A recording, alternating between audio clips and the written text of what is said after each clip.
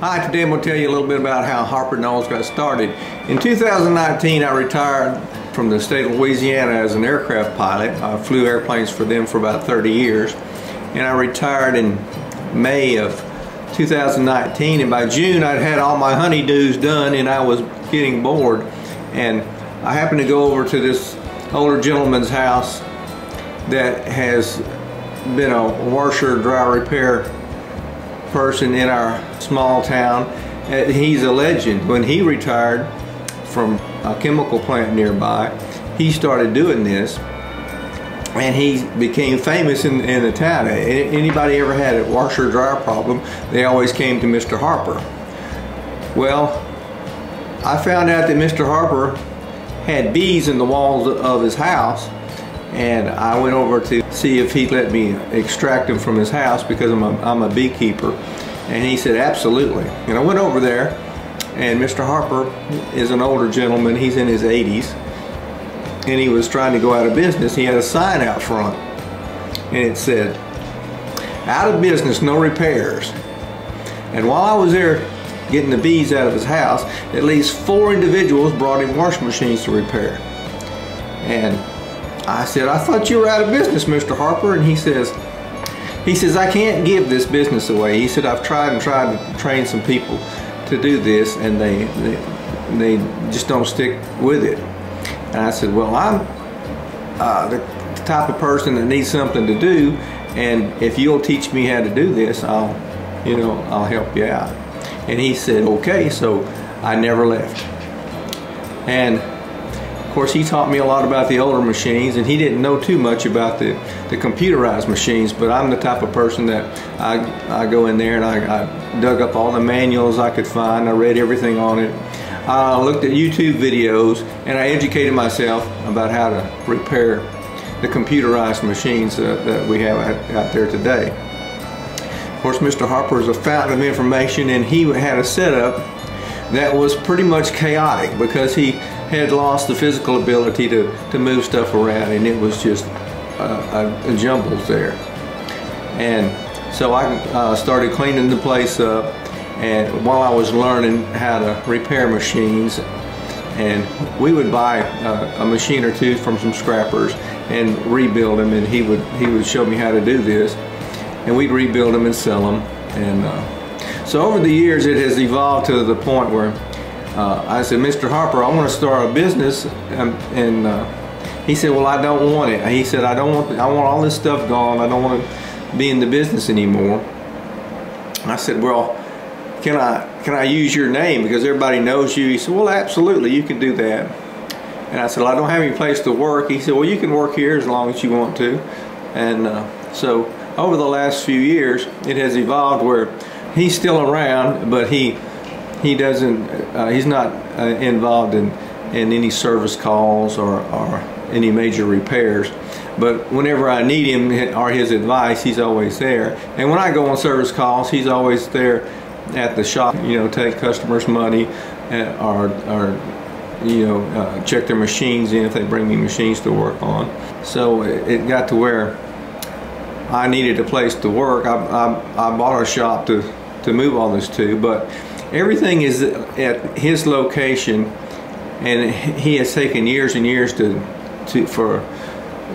develop this place, and it seemed silly for me to leave, and he enjoyed me being there. Well, at least he tells me that. And so it got to where I just rent the facility from him, and he's always around, and he's not really involved in the business, but his name is on the business because people respect him, and he has built a great reputation in our community. So I'm trying to keep him involved as much as he wants to be, and that's the way it works out. But anyway, here's a small tour of the place I work. Of course, it's untidy and things are thrown around a lot, but you should have seen it before I got there. We have cleaned the place up a lot. All the machines were just all over the place, and now they're in nice rows and stuff. And having a boneyard is pretty nice to have, where you can find old parts that the more expensive. I don't like to put old parts on customers' machines, but if the part is a very expensive part, I will take an old part and sell it as a used part, usually less than half price of what you can buy one on the internet. But here's a small tour of where I work and how I organize things. I hope you enjoy it, so just watch this. Some of it I'll narrate and some of it's already narrated, so please enjoy the video. And here's Roscoe. He's a neighborhood dog. Nobody owns him. He just comes and goes. A fella down the street that feeds him calls him Big Dog. I call him Roscoe. Other people call him different things. And this is a walkthrough of our boneyard. You can see here on the right there's some plastic tubs that I've taken out of machines, and I've flattened the cases out to take to the junkyard. I've arranged these things in rows, and I've pretty much gone through all of these machines and taken the parts that I want off of them. And we really need to have a crusher or something to come through here and smash these machines up and give us some more geography is what we need. There's an old trailer in the center of this boneyard that Mr. Harper uses for storage. Most of these machines have been scrapped out, like I said, but there's still some good motors in them and some water valves and whatnot that I can still use. But for the most part, I've taken all of the stuff out. You can see here the newer machines are kind of separated from the older style. I have an assortment of dryers. It's just every make and model you can imagine. Mr. Harper had about half of this when I came to work with him, and we've collected the rest of it over the past few years. This is going into the open shop area. These are machines that we fixed and we have for sale. I had a good spell of cold weather where the business was slow, and I was able to fix them up. These are machines that I bought from scrappers that are pretty nice. There's my open side at the end of the driveway there. And here is a bunch of console tops. They still have the control boards and stuff in them. I use that often. There's some blower wheels that I've scrapped out. Of course, drain hoses. You always need drain hoses, and motors and rotors and impellers and agitators. Now these drums, people buy these drums for minnow buckets. They put them in the creek bottoms. They put their minnows in them to swim around. They also buy these to make fire pits. I've seen these on the internet. They're pretty neat things. We sell them for 15 bucks a piece, and people buy them to make fire pits. There's an assortment of tops, and these are water pumps that we've scavenged, and also power cords.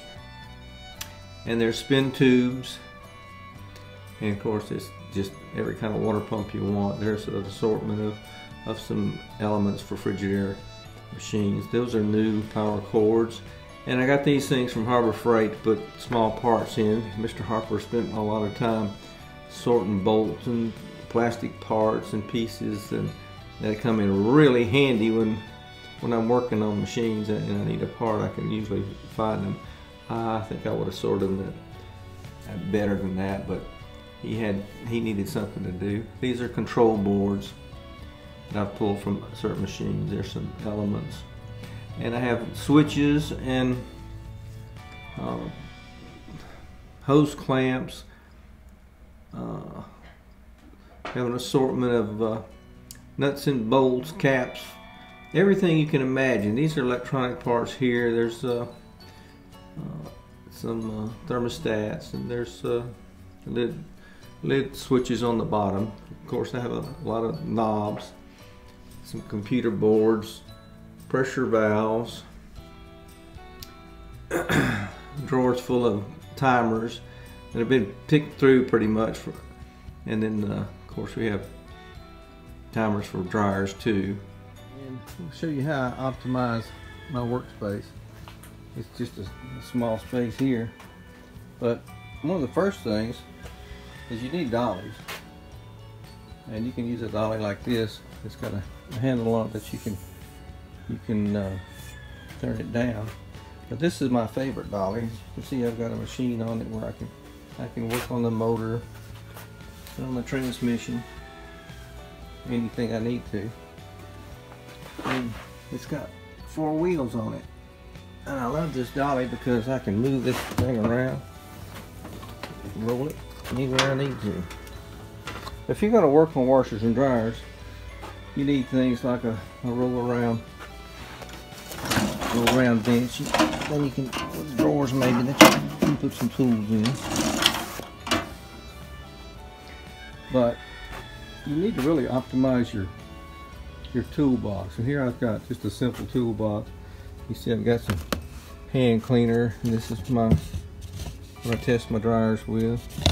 Maybe took me a piece of heavy PVC, and it's got a notch in it so I can drop that thing in there like that, or like that, depending on what kind of dryer I'm working on.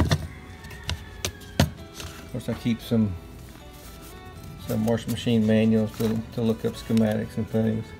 And I have glue gun to get junk off, and of course I'm in Louisiana, so I need some mosquito spray every now and then. Got some Gorilla Glue spray adhesive.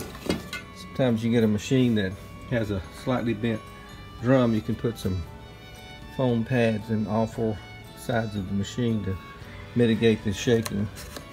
It's got some more glue gun and a flashlight, some Gorilla tape, and sandpaper for the sander that and the hand sander I use to sand out rust spots on machines. There's a few other sanding things, and I keep a variety of wire ties and a variety of brushes.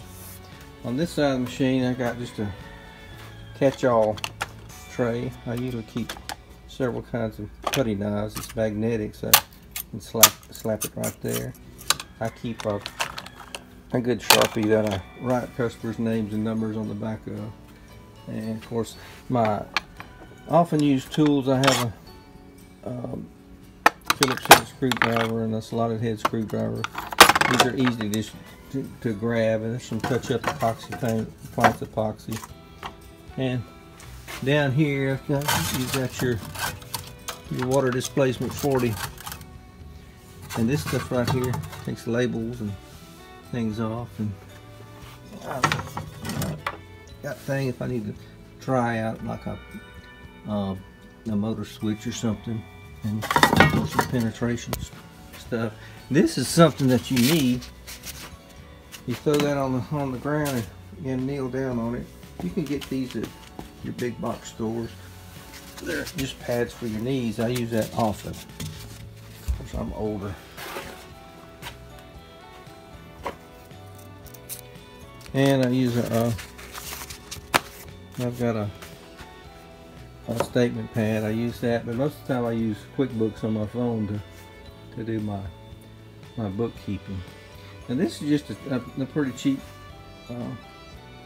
roll around toolbox. And you know, if you're going to leave it one place, this is absolutely sufficient. You don't need to go get a stack-on or something. That's the only thing you need, really. On this side, I have all my parts trays. These are, I keep one of those with me to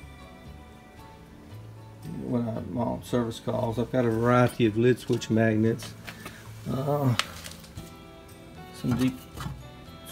penetrating, a couple kinds of penetrating lube, and when I'm drilling tough stuff, I use this.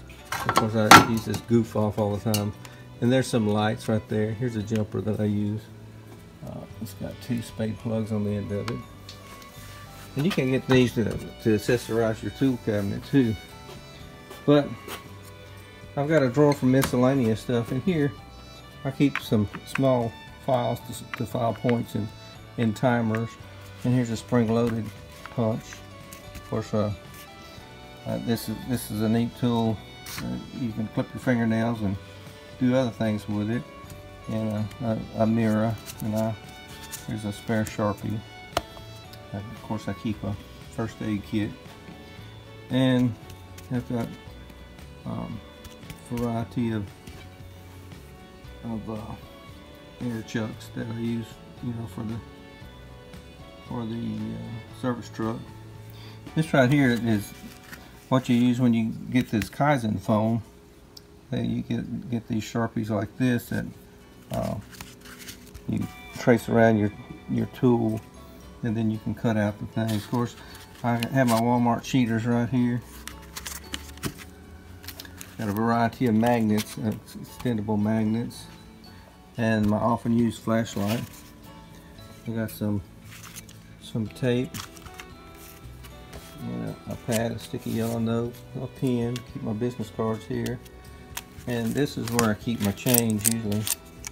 I usually get the change out of dryers, use it for customer change. And I got this tape measure, and also this little one. Here's some keys to a point operated washing machine. Some more post-it notes, a variety of cheap picks. I use those a lot. And this one I use. This is my screwdriver drawer. I've got assortment of flatheads, and then some offsets, an assortment of Phillips head, and then you have your Torx. You need these Torx on a lot of water valves on today's washing machine. And these tools came in something, and they were very useful. I just use them when I need to pull up something that won't damage with steel. So and that's where I keep most of my pliers. I use these mostly for rebuilding transmissions for snap rings. Now this is a specialty tool, taking off the wire ring around the boots on front load washers. This tool right here is what I bought to cut these finger holes, so that you can reach in and grab your tool. This tool right here will cut the finger holes for you. Of course, I got my vice grips, a pair of good channel locks, electrician's pliers, some dikes. These are those pliers and two assortments of pliers. These are really nice to have when you're pulling suspension rods. You can reach in there with that curved tip and pull the first one out. Then you can use the first one with the hook on the end to use for the others. This is where I keep all my wrenches, and I have the ratchet type wrench, and I also have a standard SAE and your metric, and then the assortment of crescent style wrenches. And this is the drawer I use most often. And the most often used sockets are those three right there. I used to color code them when they were just rattling around in the drawer. This is your 1/2 inch, your 7/16, and a number 10. I use these most often on things I'm working. And also, I just kept the tray that all these accessories came in, and just cut out a slot for it. This right here, you're going to need this sometimes. And if you work with washers and dryers, you're going to need a 1/4 inch and a 5/16 nut driver, which I use mostly. And this one is just the same thing, but you can just pop this out and swap the ends of it, and you've got two different. You got a 5/16 on one end and a 1/4 inch on the other. I use that a lot sometimes when you're working on dryers and you can't get some of these elements out. Now I have a variety of nut drivers here. At this point, I'm going to say that when you buy tools, you don't have to buy the same brand, but you should always find tools that have lifetime guarantees. And since I've been working with washers and dryers, I have had to replace these, my most often used tools, at least 3 or 4 times. I can't remember. But you just take them down to where you bought them from and say, hey, this no longer functions, and they happily hand you another one. Of course, I have my 1/4 inch drive ratchet, and I like these because they're 2 different sizes. You can use, and here's the larger one. You have the 3/8 and the 1/2 inch. Alright, in this drawer, keep an assortment of hammers and punches and some specialty tools. This is what I use to pull washing machine tubs. That you would take this tool here and take the spanner nut off the top of the tub, and then take it upside down, put the spanner nut back on it, and take this tool, put underneath this, and you can pull that tub with that. Of course, this is the GE nut tool. Here's some rubber hammers and a good 2-pound hammer to hit this tool with to take the spanner nuts off. And I also have a little claw hammer. And you notice that Kaizen Foam is great stuff, because if you have a tool missing and you got the color coded kind, you can tell exactly what's missing and put it back in its spot. Also use this a lot. This is just a transmission shaft out of a washing machine, and I use it to actually drive a transmission out that is stuck in the spin tube. You can take one end of it and put on the other end of the same type rod and whack it with a hammer, and you can do that several times, metal to metal, without really damaging the transmission. Keep my electrical stuff in here. I've got an assortment of connectors. This I just keep change that I pull out of a dryer. I keep my assortment of bypass dongles in here, and these are really nice. If you ever have an agitator bolt that's rusted out and won't come out, if you get this type of bolt remover, these things work wonderfully. I was amazed the first time I used one. It will grip that rusted out bolt and come right out. Of course, I have a roll of electrical tape, and I have some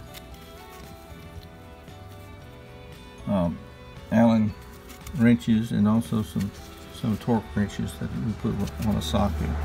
This is a knife I bought to cut all this stuff out, and I want to keep it.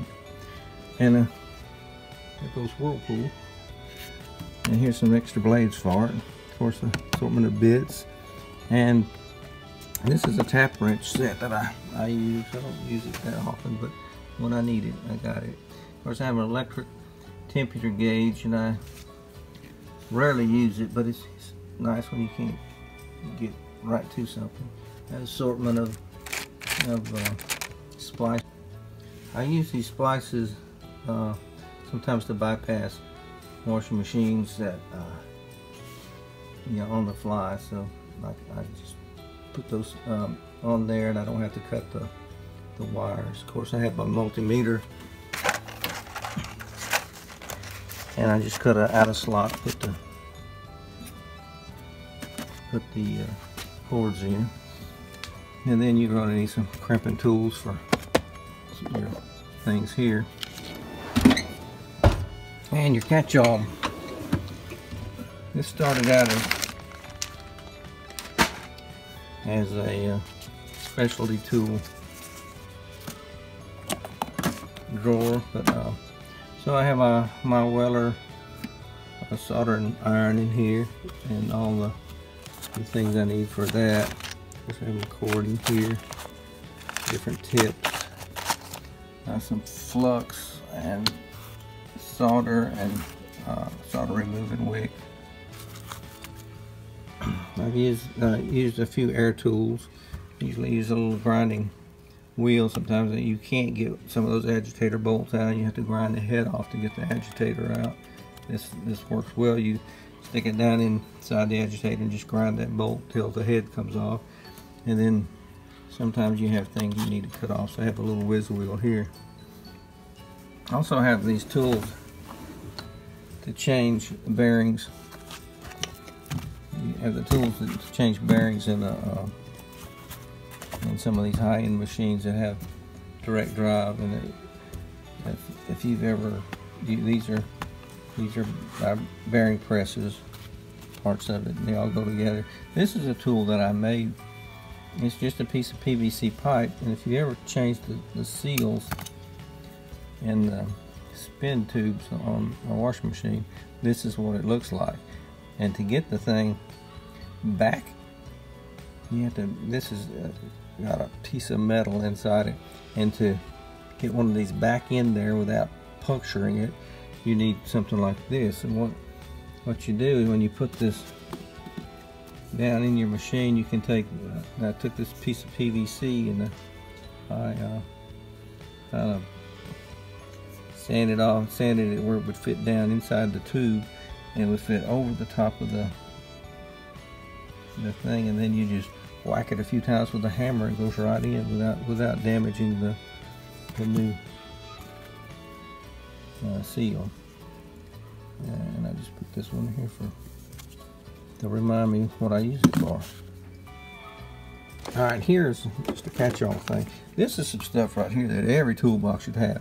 This is dampening grease, and you can take this stuff, it's really sticky. If you're working upside down or something, you need like a washer to stay in place, you just put a dab of that on that washer, and you can just stick it right there, and it's grease, and it'll stay put until you can put your nut on it or whatever. I use that a lot for different things. I have put it on the hangers on the suspension rods, dampening the movement of it. Of course, there's grease and stuff that came from other jobs, and I use different adhesives. This I use to make reseal the Whirlpool transmission when I rebuild them. And I print these out for customers that'll come buy a belt from me, and they don't know how it goes back on. And I found this on the internet, and I keep a look at there. There's the address right there. If you can look at that, you can maybe print your own out. You can read that. Anyway, I print these out and I keep them on hand to give customers. It tells you how to put belts on different types of machines. Of course, I have service manuals. There's a G pamphlet. There's all kinds of different service manuals down in here. So I just put an open square spot to put all this stuff in. I keep batteries and some water weld. And the thing about shadowing your toolbox is you know where everything is, and it saves a lot of time. And I have these right here. These are let me open one up. I've used these in the past to pull agitators that won't come out. You can slip these underneath an agitator and pump it up, and the air pressure will put pressure on that agitator and eventually pull it off. They made one of these, and I've tried to get my hands on one. It was in like a donut shape with an opening in it, and you could you know, slide that underneath an agitator, and it would provide equal pressure all the way around it to take it out. But I found these on Amazon, and there's 3 different sizes, and they work well when you have one that's stuck, and they don't work all that well though. But anyway, back in my career as an aircraft pilot, I was around a lot of aircraft mechanics, and all of them had their toolboxes shadowed. And I asked them why one time, and I asked one of my friends, I said, why do you do that? And he says, because the amount of time it takes to find one socket in a drawer full of sockets is seconds compared to minutes when they're all jumbled up. And when you shadow them like this, you know where your tools are missing and when they're not, and they don't roll around. You can shake that drawer all day long, and they don't wind up all in the back or in the front. And they're always where you need them when you need them. Saves lots of time. So when you set up your shop, you'll need a test area for both washers and dryers. My washer test area is outside with a 2-inch drain line that drains into a field. I use only cold water that I split so that I can supply both the hot and the cold inlets of a washer that I'm testing. And you can do that by using something like this adapter. You will also need a power source. I use an extension cord on the outside, but in the future I'm going to make a 120 volt power outlet that I can access outside. Basically your washing machine test stand is going to look very similar to what you have inside your home that you can hook a washer up to. And if you have a large volume of business, you might want to put in at least 2 of these test areas so that you can work on 2 machines at the same time. Okay, to test dryers, you're going to need a 220 volt power outlet and at least a 3-prong receptacle, and you're also going to need a 4-prong receptacle because you see both types of dryers come into your shop, and unless you want to start changing out power cords to accommodate what particular receptacle you have, you should have 2. Sometimes you may even have a customer that uses a range plug cord on their dryer, and for that I also have a range receptacle, but this I fixed this receptacle up to a 3-prong cord that I can plug into a standard dryer receptacle. I might point out here that if you plan to work on gas dryers, you're also going to need a natural gas source in your dryer test area. Oh, and you're also going to need a small air compressor or source of air that you can use to blow out the inside of dryers and use air tools when you need it. And I use this is the exact air compressor that I use in my shop, and it supplies enough air for what I need. Okay, also you need a fan for the summertime down here, and this is where I keep the machines that I fix and sell. First, I have a parts washer. You can see how often I use it, and I got a bunch of these things that I keep old parts on. And in here I have them too, where I keep new parts on them. And over time, you'll find a lot of stuff that you'll accumulate a lot of stuff. You'll accumulate a boneyard like way out there. I think there are over 200 machines out there, different kinds of, and I'm in the process of breaking them all down, parting them out, and selling the junk iron for them. But anyway, that's what it looks like around here. This is where I work most of the time. I have another shop in another location that is a whole lot neater than this one. I'm kind of OCD, but this is where I work with Mr. Harper, so this is where we do most of our work. So anyway, that's a tour of my shop. Thanks for watching.